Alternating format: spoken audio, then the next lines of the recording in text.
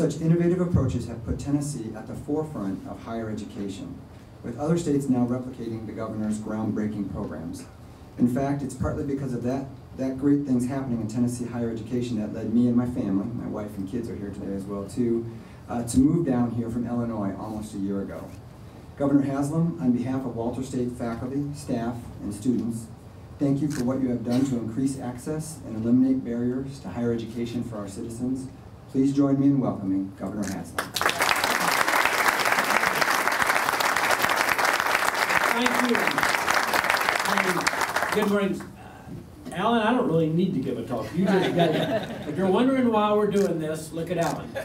Okay, when we announced the Drive to 55, we didn't just make that number up out of thin air. We did it because in 2025, of all the jobs that will exist, 55% will require a degree or certificate. Okay, at the time, we were sitting at about 32% of our population. So you don't have to be a math whiz to realize we've got a big disconnect here. There are going to be a lot of people that can't find work and a lot of jobs that can't find workers. And that felt like a really bad ending that we were setting ourselves up for. So that's when, working with legislators, and I do want to thank again all these folks who are here with us today, we came up with the Tennessee Promise. And it was this radical idea, what if we made it free? Would we get people's attention, and would more people go to school? And so for the first time, we had a lot of families in Tennessee who had never thought about going to school past high school that said, maybe I can do that. And we're seeing that. Tennessee now leads the nation in students who intend to go on beyond high school in higher education. The best way to know that intent is when they fill out their financial aid form. And what's it, we've led the nation for the last 2 years.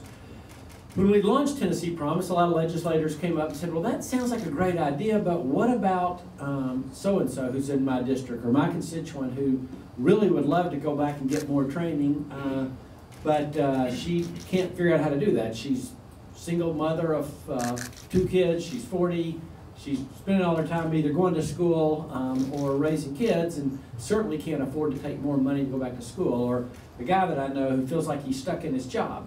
What can we do for him? And so we kind of took 2 years to see how Tennessee Promise went. We're finishing our first Tennessee Promise graduates walked across the stage here in the last 2 weeks, which has been incredibly exciting. And we said, let's now bump that out and say, what if we said for every Tennessean, regardless of your educational background, regardless of your age, if you had graduated from high school and you didn't already have a degree, what if we said for every Tennessean, we will make it free for you to get a degree or certificate? And that's what Tennessee Reconnect is all about. We're doing that for 2 things. Number one, it provides people like Alan more opportunity. And then number 2, it helps us reach that much needed goal of getting to 55%. Today in Tennessee, there are 900,000 adults with some college credit but not a degree. Just in Hamlin County, I'm not counting Greene or Hancock or Hawk, anything else, but just in Hamlin, there's 6,000 adults with some degree, with some credit, but not a degree. And so the idea is, can we reach out to these folks and help them attain that? You might think, well, Alan said he's already on Reconnect. You're signing this bill today. What's up? Well, Alan is actually part of a group that was a pilot program. We put, again, the legislature put some money in the budget last year for folks like Alan to start saying, is there a market? Are there people that will be interested? And the answer, as you just heard from Alan, and I can point you to thousands of others, is yes. So this is a really big deal. I'll close with this. I spent a lot of time in this job recruiting business. It's one of the main things we did. We were able to celebrate an announcement here in Hamlin County 4 weeks ago. Is that when we were up here? Right, 3 or 4 weeks ago, which is great news. And you've obviously got a great history, as Leader Norris said, of manufacturing and other job growth. But more and more, every conversation I have, and I had one yesterday with a company that's looking in this part of eastern Tennessee, somewhere between here and the top part of the state, and the question, or the conversation begins and ends with, can you train our workforce?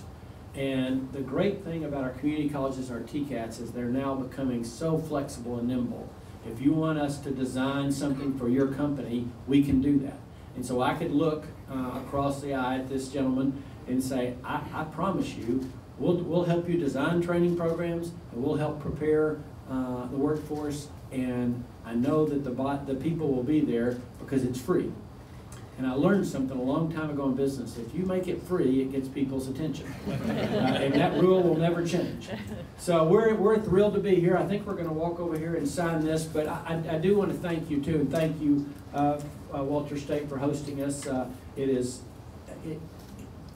What you're doing here and the way you've tied into the business community is what I can say to everyone. I guarantee you this program is going to work for all of us. So.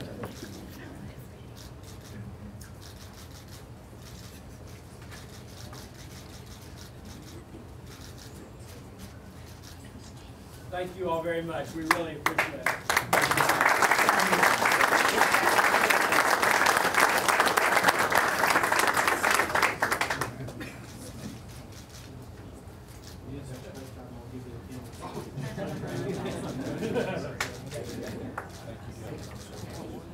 Thanks, everybody. Thanks for coming by.